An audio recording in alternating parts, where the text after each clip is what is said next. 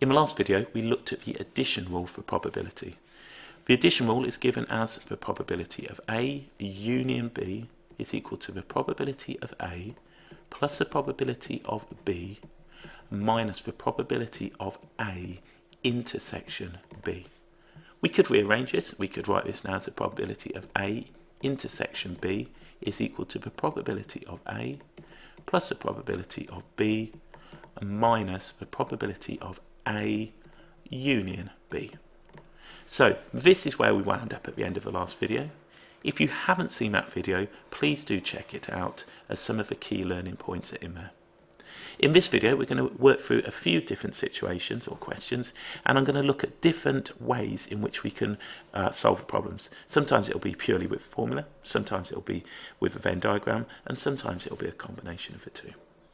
So we're told A and B are two events, and the probability of A is 0.4, probability of B is 0.5, and the probability of A union B is 0.6. We need to find A, probability of A intersection B, B, probability of not A, or A dashed, or the complement of A, C, the probability of A union not B, and D, the probability of not A union B.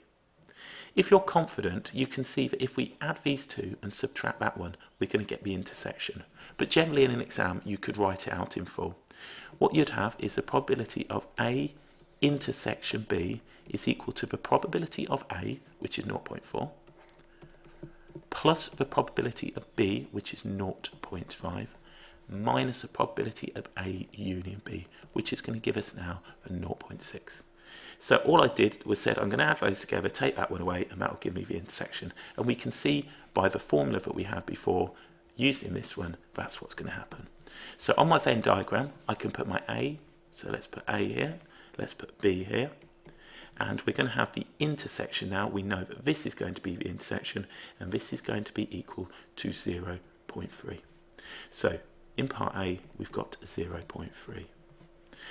What we can now do is look to complete the Venn diagram. We know that the probability of A union B is 0.6. That's all of this right here. So this part must be 0.4. We know the probability of A is 0.4. We've already got 0.3 of it here, so we need 0.1 as the probability of A is 0.4. Probability of B is 0.5, and that's all of that right here, so we can see that that's going to be 0.2. Do check that all of this equals up to 1. Remember, we're dealing with probabilities, and the sample space, which is all of this, must be equal to 1. So that's equal to 0.6, 0.4, which is 1. We can now simply look at this and decide now the probability of it not being A. Or we can simply see that the probability of A is going to be 0.4, so the probability of not A, or the complement, must be now 1 minus 0.4, which is going to give us now 0.6. The probability of A or not B. Now we can focus on this a couple of different ways. We could think about it in terms of a Venn diagram. Alternatively, we could use the formula.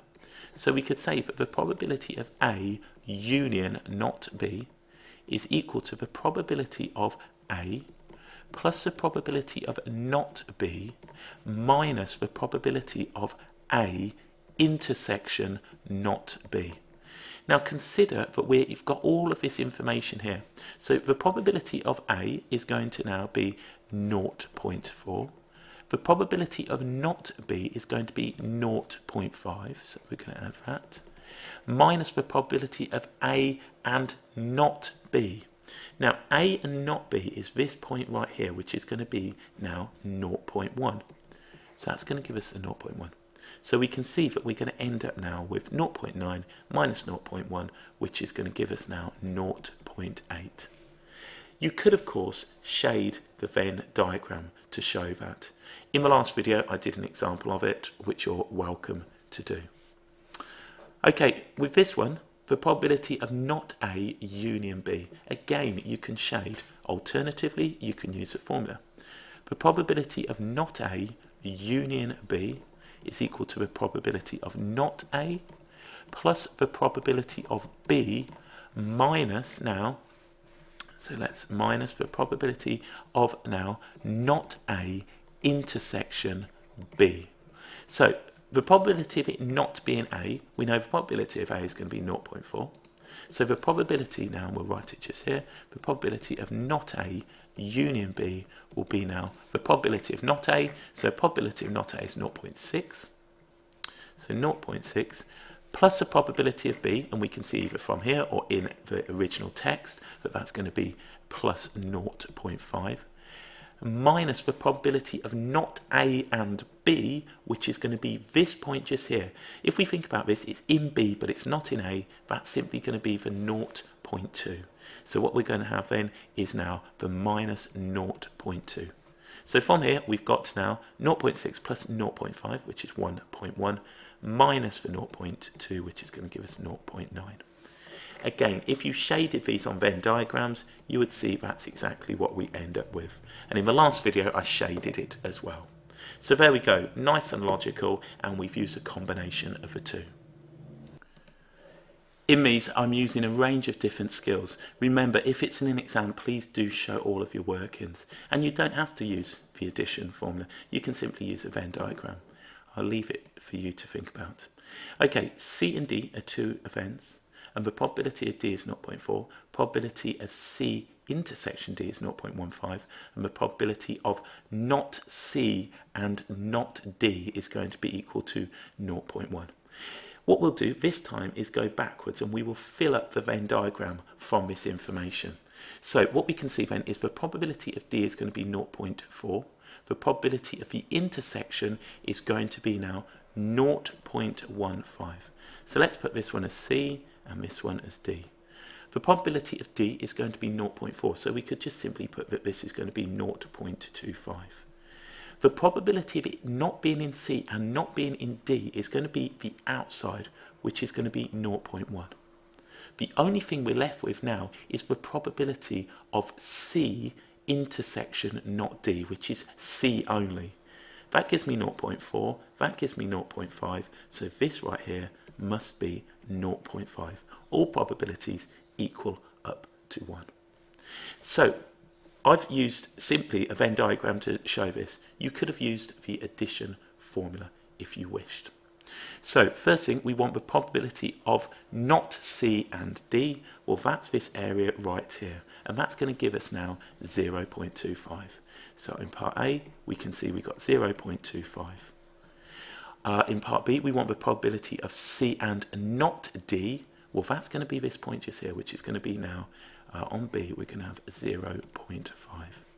The probability of C, well, we just have to add up these two. That's the probability of C. So we're going to end up now with 0.65.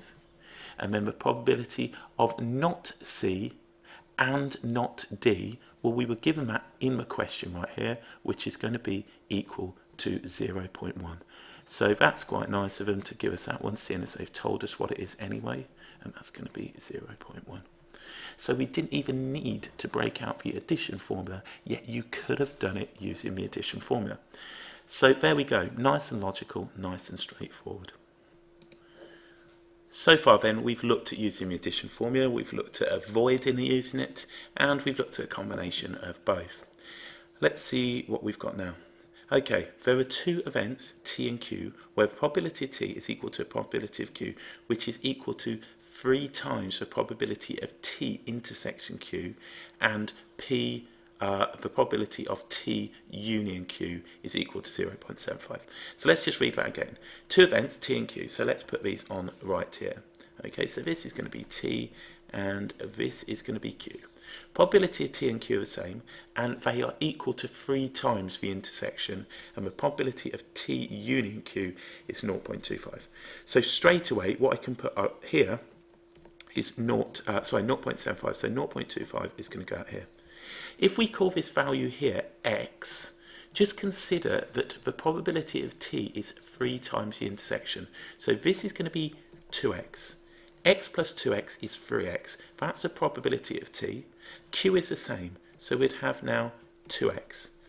Hopefully you can appreciate how that's working. So what we can see then is that the union is going to be 0.75.